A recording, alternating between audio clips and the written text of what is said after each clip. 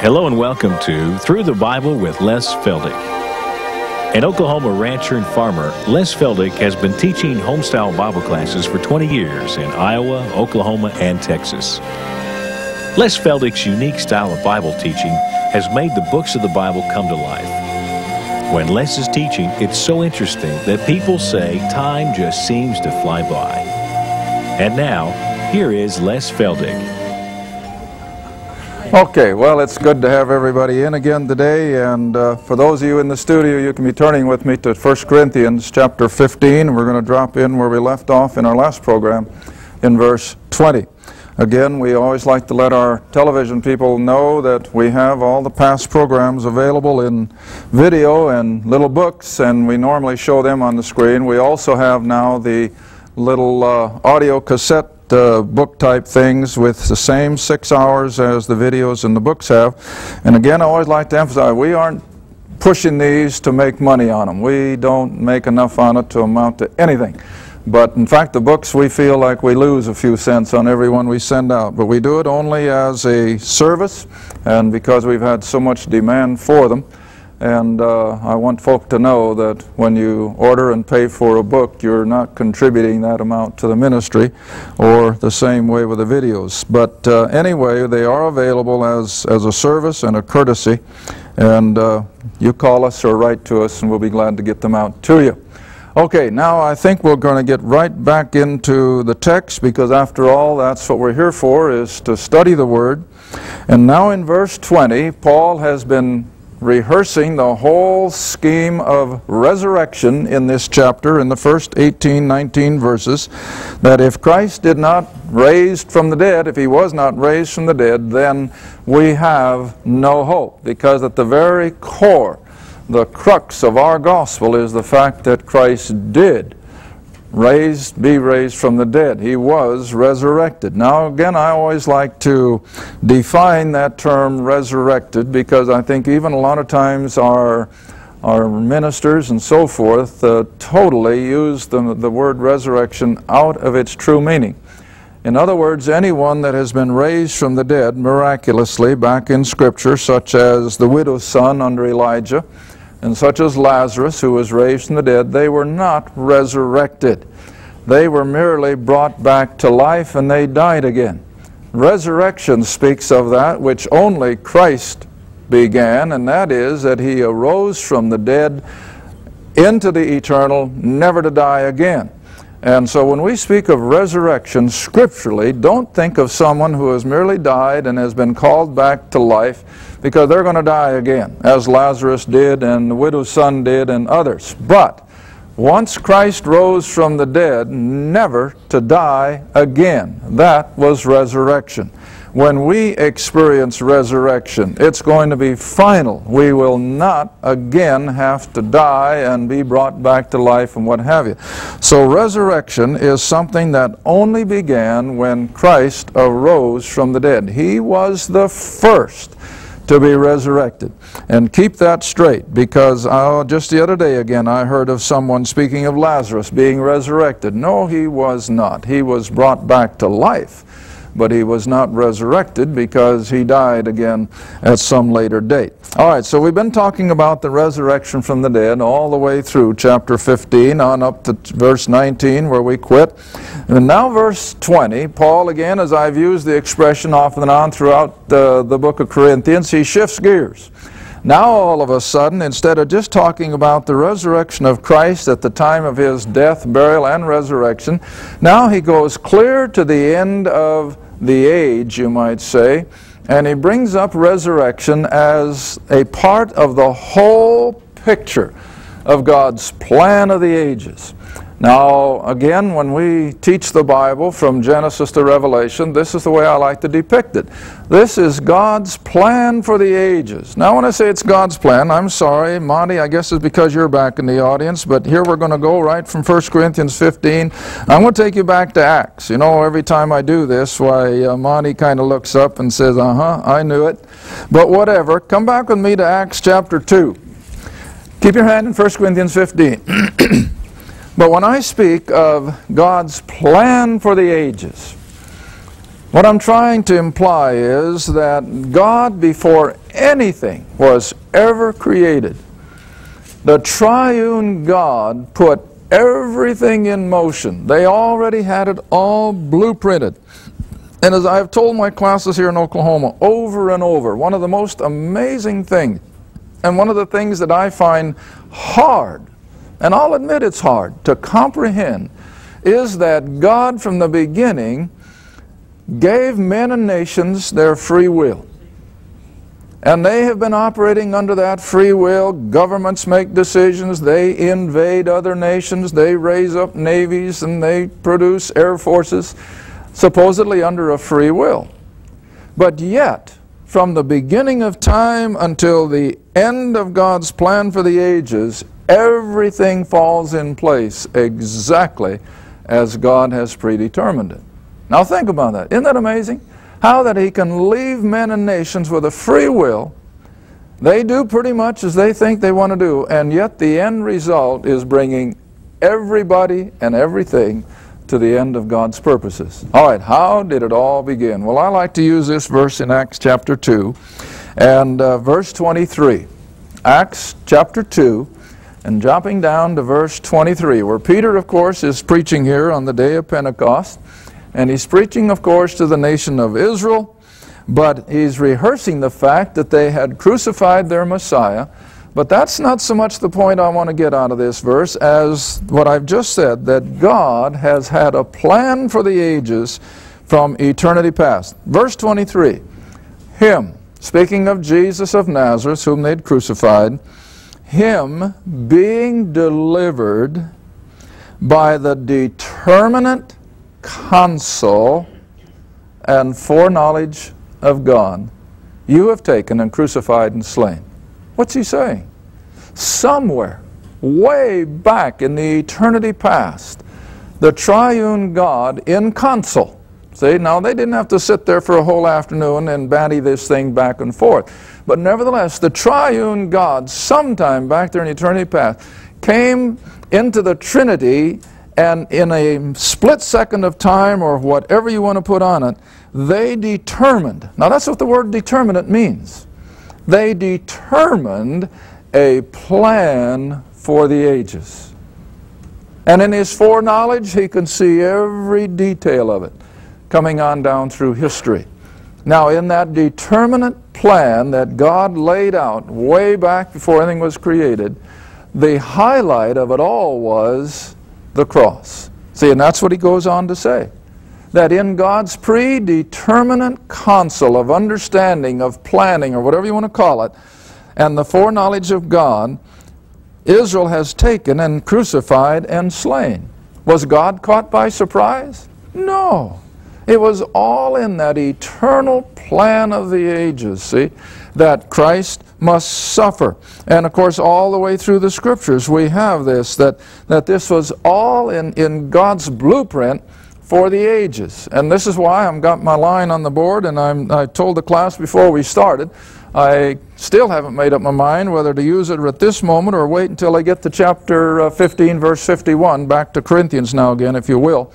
But what I want folk to see and understand, and of course in my classes we go over it almost periodically, and I haven't done it now on the program in a long time, and like I told Iris driving up this morning, the thing that holds me back from repeating a lot of these things is the fact that so many people have bought the tapes, they bought the books, and I just sort of feel as though I'm cheating them when I repeat something on the program. But on the other hand, I have to remember, probably 95% of our audience never write to us and never order anything, and so they are not getting it repeated.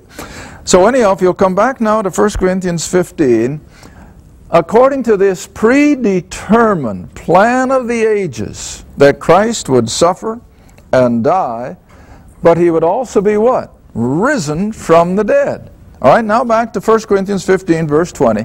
But Paul says, now is Christ risen from the dead, and He has become the first fruits, plural, not the first fruits singular, but He has become the first fruits of those that have slept or have died. Now, the only way you can really understand this kind of language is to go back to the Old Testament. And, of course, if you don't understand the Old Testament, you can't understand the New. But come back with me to Leviticus chapter 23. Genesis, Exodus, Leviticus, Numbers. Is that the way it goes? Almost forgotten myself. Leviticus 23. Leviticus 23. The 7 feasts of Jehovah, as we refer to them. And they were feast days for the nation of Israel in their temple worship as they progressed through the year. But as they came to the barley harvest, which of course was the first crop that Israel harvested in Palestine, which would be shortly after the Passover, of course. But he comes down into verse 9 of chapter 23 with the third of these 7 feasts. First is Passover, and then unleavened bread, and then you come to verse 9 and 10. They have this feast of first fruits. All right, verse 10. The Lord tells Moses, "Speak unto the children of Israel, and say unto them, When you are come into the land which I give unto you, and you shall reap the harvest thereof." Now you want to remember, Israel was an agrarian little nation. They weren't metropolitan. They were all living off of the land. They had their herds and their flocks, and they raised their grain and so forth. So they were an agricultural people. And so he says, when you come into the land and reap the harvest thereof, then you shall bring a sheaf of the what? First fruits. See, there's the word. Then you shall bring a sheaf, or a bundle, we used to call it when I was a kid, a bundle of the harvest unto the priest. In other words, they were to go into that field of barley. Maybe I can put that on the board. I think I better. I'll come to my lines later. But let's just say there's a little tract of land, 10, 12, 15 acres or whatever. And barley, like I said, was their first grain to be harvested in the spring of the year. And everybody who knows anything about small grains, wheat and barley, oats and so forth, as the field is still green and all headed out, as we say, all of a sudden, scattered throughout that field, will be yellow heads of grain. I'm sure you've all seen it. And it just sprinkles throughout the field with early ripening heads of grain. They have ripened before the mass of all the other stems around them.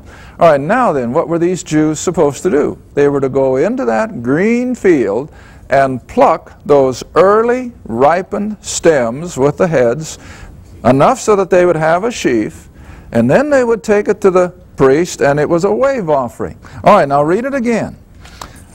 When you are come into the land, verse 10, when you are come into the land which I give unto you, and you shall reap the harvest. See, this is a harvest situation, a farming situation. They're going to get their crop. But before they reap the crop, you shall bring the first fruits to the priest. Now, while you're in Leviticus, you might as well back up to chapter, I think in 19 where I wanted to go, because we're going to look at this a little bit later, but I'm not going to have you come clear back to Leviticus unnecessarily. I'm going to make you file this in your little computer. Now back here in chapter 19, another part of the harvest, after they had gone in and harvested the main part of the field, then, you see, they had these instructions. Verse 9 of Leviticus 19. Verse 9, Leviticus 19. After the harvest has been taken, then they were to reap the harvest, and thou shalt not wholly or completely reap the corners of thy field, neither shalt thou gather the gleanings of your harvest. And they shall not glean the vineyard, and so on and so forth. And then you come to the last part of verse 10. Thou shalt leave them, the corners and the gleanings, thou shalt leave them for the poor and the stranger. All right, now you have three aspects then of the Jewish harvest. First, they would go in and take that sampling of the early ripening heads of grain. Then they would go and take the main harvest, but they had to leave the corners and their gleanings for the poor. All right, now keep that process in the back of your mind as we now come back to 1 Corinthians 15 again. And so when Paul gives us the clue, that's what I call this, when he says that Christ has risen from the dead and he has become the firstfruits of those who have died. In other words, I think he's telling us, now go back and use the Israeli system of harvest as an illustration of the resurrections, plural, that are coming. Now we have to always qualify, and this takes a lot more time than what I've got here. In fact, you know, I've used the illustration so often, and I get caught in this, I guess, every time I come up here to tape for a program. I've given it before that when Martin Luther was heading to wherever they were going to meet with him after he nailed his 95 Theses on the church door, and he was supposed to meet with the authorities from Rome, as he and his entourage were evidently riding on horseback to wherever city they were going, Martin Luther made this classic statement, and I love it because I find myself there constantly. He said, "Gentlemen, if only I could tell these men everything that I want to tell them in the first 30 minutes. And what did he mean? If he could just unload it all on them before they would have time to reject it or close their mind to it or whatever. Well, this is the way I feel so often. There is so much in these next few verses that I wish I could just compact it all into 30 minutes, but you can't do it. And so you'll have to bear with me. It's going to take some time. All right, now then, verse 21.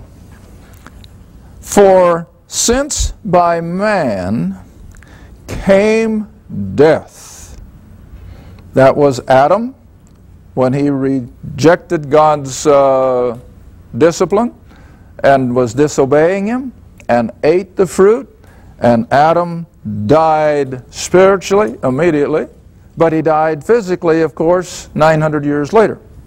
All right, so by man, by Adam then, came death, and by man came also the resurrection of the dead.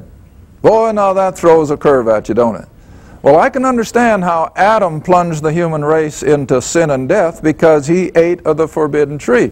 But how in the world did he bring back life to the human race? Well, you got to be careful and compare Scripture with Scripture. Now come across the page, at least in my Bible, to 1 Corinthians chapter 15, and let's look at verse 45 and 46.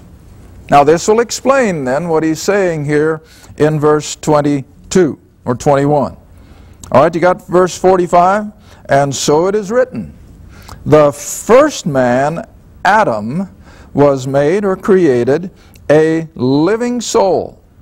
The last, or the second Adam, it's referred to, I think, in Romans, and the last Adam was made a quickening or a life-giving spirit.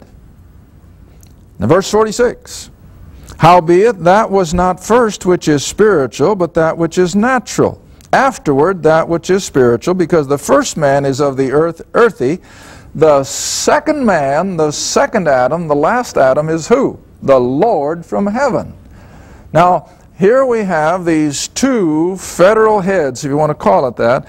Adam, as the head of the natural progeny of the human race, plunged us into sin. And sin precipitated death. Let's look back a minute. I want to do all this with Scripture because, you know, I'm always telling everybody, don't go by what I say. What does the book say? Well, I'm going to show you what the book says. Go back to Romans chapter 5. Romans chapter 5, verse 12. We're not going to hurry because we got a lot to cover, and I'm not going to squeeze it into 30 minutes like I'd like to. We're going to take all afternoon if necessary. Romans chapter 5, verse 12. All with me? Wherefore, as by one man sin entered into the world, and death, let me put in the verb with it, entered by sin. And so death passed upon all men, for all have sinned.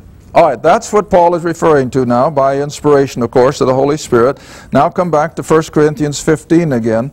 And so the first man, now come back to verse 46 and 47 before you go back to 21. So come back to verse 46. Howbeit that was not first which is spiritual, but that which is natural, and after that which is spiritual. All right, now I've made the point in this program ever since we left Genesis that the format of all of God's dealing is first the natural and then the spiritual. Now just stop and think about it. First Cain, the natural. Abel, the spiritual. You can go a little further. First Esau, the natural, and Jacob, the spiritual. Go back a little further than that. Ishmael, the natural. Isaac, the spiritual. King Saul, the natural. King David, the spiritual. And you go all the way up through Scripture. And then you bring yourselves into the picture. Here we are as sons of Adam. We are born what? Natural. We're of the flesh. But after we have experienced salvation, we've been born from above, now we're what? Spiritual. The Antichrist will come, the man, the natural. And then the Christ will come, the spiritual. And this is the law of Scripture, and that's what Paul is referring to. First the natural, Adam, then the spiritual, Christ. All right, come back into the text. Verse 47 then again. So the first man is of the earth, he was earthy. He was created from the dust of the earth. But the second man is not a created being. It is the Lord Himself from heaven. Now here's where we have to have that solid understanding that Christ was not just another created being. He was the Creator Himself. And see, here's where I have to get adamant against some of the false teachings that are coming in on us like a flood, that Jesus Christ was God, is God, He's the Creator, He's the sustainer of the whole universe. And we must never lose sight of that. Otherwise, our gospel is a farce. But He is who He says He is, and that is, He is the Lord from heaven. All right, now let's move on down to verse 48 for just a second. For as is the earthy, such are they also that are earthy. And as the heavenly, so are they also that are heavenly. Now, those of you who have been with me all these years, you remember that when I taught Genesis 1:1, the first point I made, in the beginning, God created heaven and earth. Everything in Scripture is going to be connected to those two entities. It's either that of the earth, and it's earthy, or it's going to be that of heaven, and it's heavenly. Israel then, as you come on up through the book of Genesis, becomes the earthy, the church becomes the heavenly. And ne'er the two can meet, because there is that gulf fixed, and we're going to show it on our timeline probably in the next program, that you cannot mix the dealings of God with the earthly people of Israel and mix them with the heavenly people, which is the body of Christ, the church. And if only people could understand that. They are so totally different. Israel is earthy. The church is heavenly. All right, now let's go on to the next verse. As we have borne the image of the earthy, that is, being born into the human race by way of Adam, by way of our human parents, we are earthy. But we're not going to stay earthy. We shall also bear the image of the what? The heavenly. See, and that's our prospect. We are not for eternity going to be bound as earth beings. We are going to one day be transformed into that which is heavenly. And we're going to have bodies like Christ. Now, it's going to come up, hopefully, in the next 3 programs after this. Because I had someone ask again, I think in the class last night, well, what kind of a body are we going to have in the next life? Well, I just turned her right back to Philippians chapter 3, and what does it say? We are looking from the Lord from heaven. And He shall, how shall I put it? And He will change our body so that we will be fashioned after His glorious body.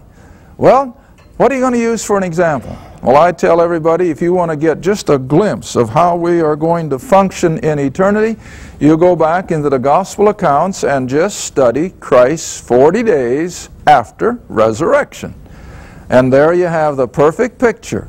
When Mary saw him in the semi-darkness of that early dawn, she thought he was a gardener. So did he look weird? No. He looked very common and ordinary, but she just couldn't define his features enough to know who it was. The disciples saw him cooking fish on the shore. And they came up, and again he said, well, have you got any food? Have you any meat? No. Well, put your net on the other side. See, he was very normal in all of his appearances. And then when the net came full, then Peter said, what? It's the Lord.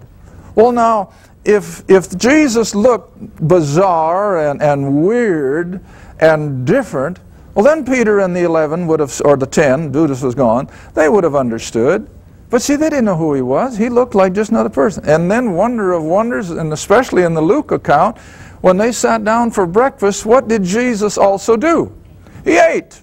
See? He ate with them. And so he had all the outward appearances of another human being, but he was now immortal. He didn't have to go through the door. He could go through the wall. He could go through the ceiling.